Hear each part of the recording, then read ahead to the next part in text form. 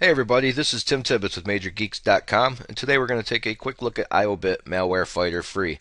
Iobit Malware Fighter will protect your system from all sorts of malware. It kind of encompasses everything now. Malware is a great word to use for viruses, trojans, rootkits, a little bit of everything, and whatever else they happen to invent down the road. The Iobit Malware Fighter Free tool continues Iobit's system of attractive, simple to use programs that give you plenty of features for free and for a fair price some additional features. In this case, there's a few features that are going to run you about $20, but for the most part this thing's run great for us. It runs alongside AVG, it runs alongside Microsoft Security Essentials, so you can actually run both of them together and they work together. I haven't had any issues with that so far. You're looking at the front interface when you come into it. Again, this is all the default settings because everything just works out of the box just fine. It will check for updates when you start it up, and it'll sit here and let you take a look at the objects scanned, objects blocked in real time as well as statistics. You can see here I need to scan because I haven't done a complete system scan yet, so it'll warn you. Down at the bottom here, I figure I'd just mention this real quick. They have their latest news down here. Obviously, Iobit would like you to try their other utilities, Advanced System Care, Game Booster, Toolbox, etc. You can hide it, but I have to give them credit for not being annoying and leaving it in a nice little small area down here. It doesn't bother you, so I just leave it be. You can always update right here up towards the middle by simply clicking there. It'll start your updater. It'll double check for any versions and download them if needed, and as you can see, it'll close itself when it's done. As for scanning, they pretty much everything you've seen on most malware programs. You have your smart scan, which is basically a quick scan, your full scan, and your custom scan if you want to just check certain folders or files. It's pretty simple. Under your protections, you can see you're getting quite a bit with this program for free, where a lot of programs will tend to do the scanning for you, but any kind of blocking will actually cost you money. The startup guard, the browser guard, line your mouse over, it tells you what it does. Your network guard, file guard, cookie guard. Process guard would be nice. I can understand why they're charging for that, though. You get a lot of malware problems into your processes. Sometimes some malware will create additional processes, spoof processes. Your USB disk guard, which would be great if you're using USB thumb drives. A lot of us keep those around for backup. And your malicious action guard.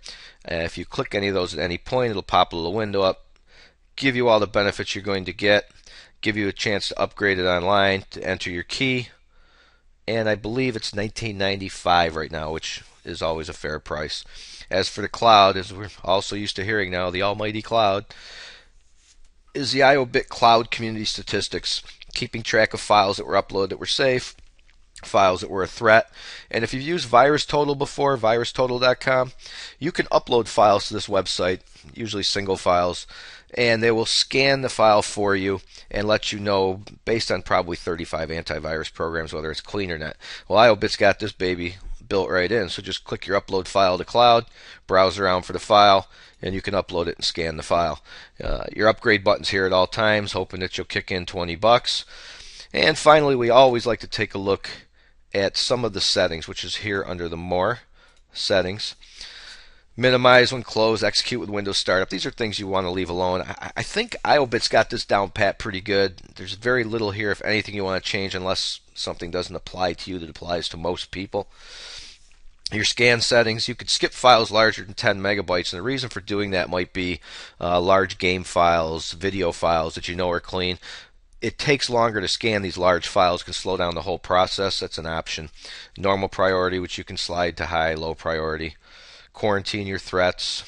Your auto scan, now this would be nice to have. Again, for $19.95 you can purchase the program, but I would like to see that. I think most people have these programs, really like to scan once a week, leave it, let it set in the background, set a schedule, do it when it's idle, which is right here, of course, and that way your system can just run and check for you once in a while, give you a complete scan, make you feel good.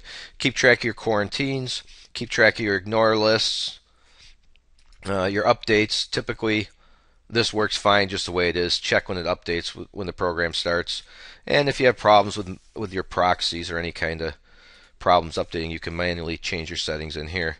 And your balloon tips, which are kind of handy to get started with. You can leave them all on, but when you get used to the program later, if they're annoying, you can come back in and change your general tips. The user interface is pretty basic. You can change your language and your transparency, which I kind of dig. If it's a little bold for you, no big deal. You can always come back to your recommended settings. You can always come in here and get a little bit of help, which will open the web browser for you. I should mention too, now that I mentioned the web browser, under the cloud, if you click in this area anywhere, it'll also open your web browser for statistics for you. And that's about it. Nice little program to run right alongside your antivirus for just that little bit of extra security. The download's free. The link is in our description above. Well, actually below the video. Either way, we'll see you next time. Thanks.